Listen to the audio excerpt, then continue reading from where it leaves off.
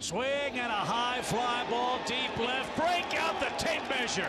That bugs for you. A long home run for Acuna above the Clevelander. And in light of what happened in Atlanta, that had to be a very enjoyable trip around the bases. And I feel that is the best way to get back at a team. Will the Braves take care of business later? I don't know, probably. But that is a way to get back at him right there. If he maintains any type of negative energy or vengeance, it's for the most part directed at Jose Urena. But the point is that Urena wears a Marlins uniform, and I think every ball that he hits in the next 4 games, every hit that he gets or home run that he hits is going to feel a little more special because of what happened that last day in Atlanta.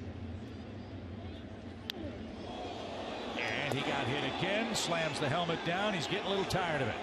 And this time Real Muto's out to try to keep the peace. Ronald Acuna Jr. just got hit by a pitch with 2 outs, and the Braves fans are booing Guerra. I can't imagine that on 0-2 there was any intent there whatsoever. No.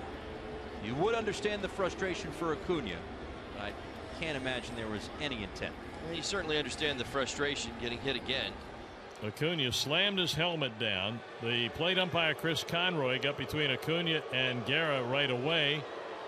And Guerra, I think, is trying to make some sort of peace. He is not at all yelling or being demonstrative out there. He just walked in after Acuna went down, almost as though to say, well, that just got away from me.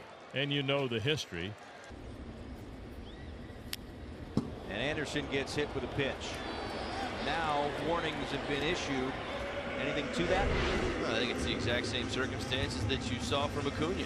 I mean, almost the same spot. I think that's the end of that. You move on.